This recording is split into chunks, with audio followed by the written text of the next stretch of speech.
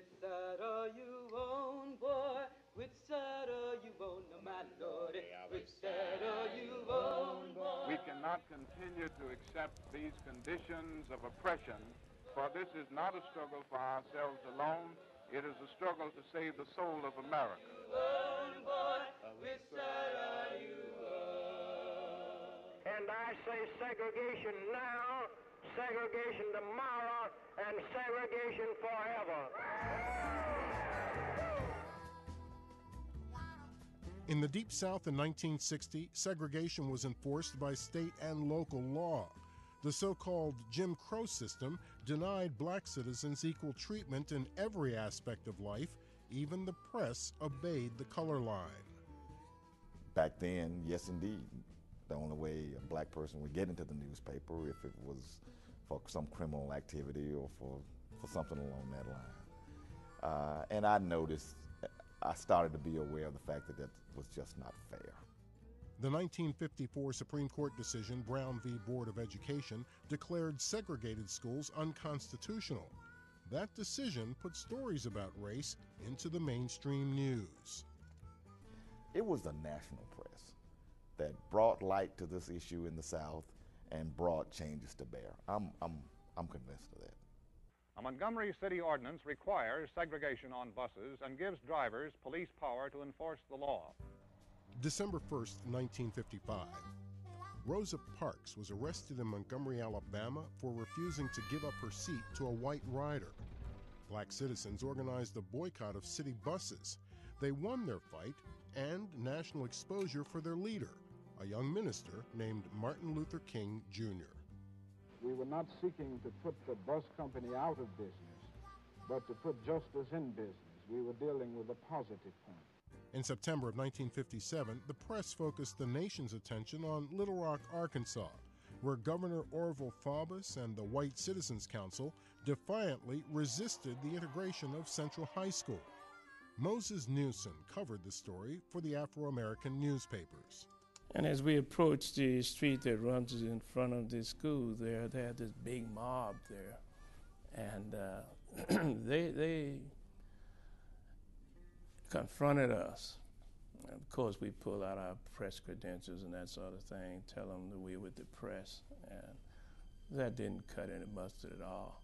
L. Alex Wilson was managing editor of the Memphis Tri-State Defender. He took the assignment himself, anticipating violence. When the mob attacked, news cameras were rolling and captured the vicious face of race hatred.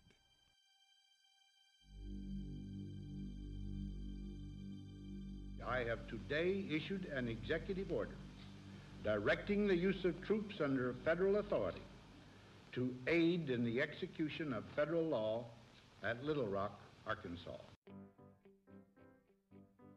It was easy for black students like myself in the South to say, well, if they can do it in Little Rock, if they can do it in Montgomery, if they can stand up, we can stand up too.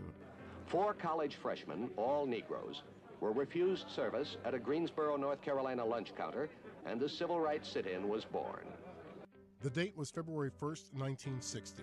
The students' refusal to leave the counter launched an era of activism. The next day, 25 men and 4 women joined the sit-in. On February 5th, hundreds of students joined the protest. Well, I covered the 1960 Greensboro, North Carolina sit-in movement. That was the one that caught fire and spread across the whole South. Television pictures of students mauled by mobs and manhandled by police stirred campus feelings from one end of the country to the other. The sit-ins, to me, was an exercise in democracy. We were expressing our rights under the Constitution of the United States to protest and be against something.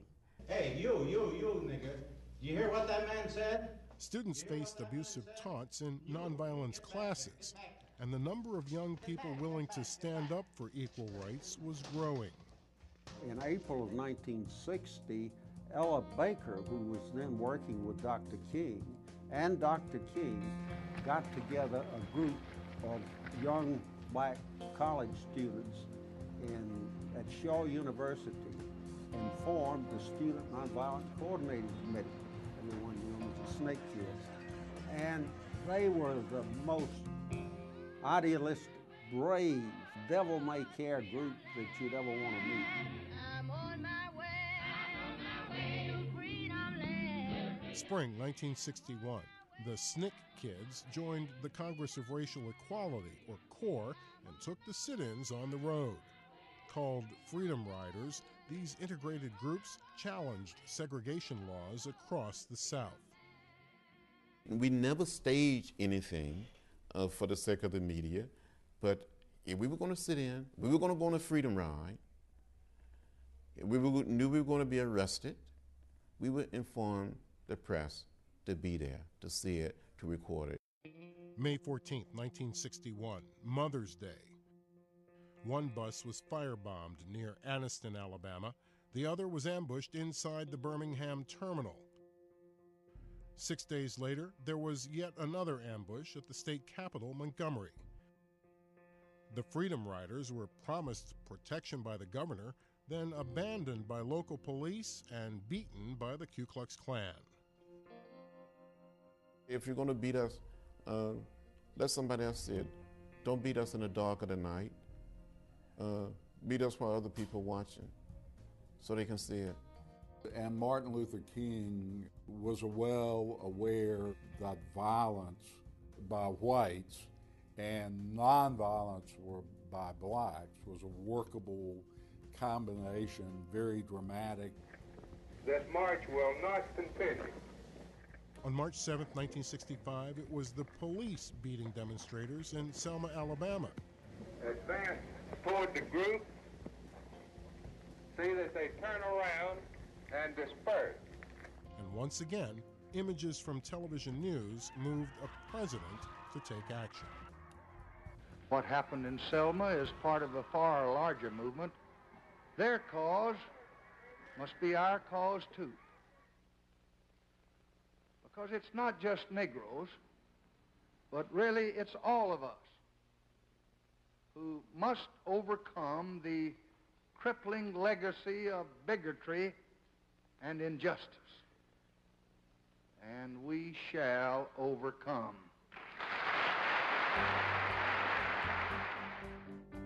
The journey from a lunch counter in Greensboro to passage of the Voting Rights Act ended with a victorious signing ceremony on August 6, 1965.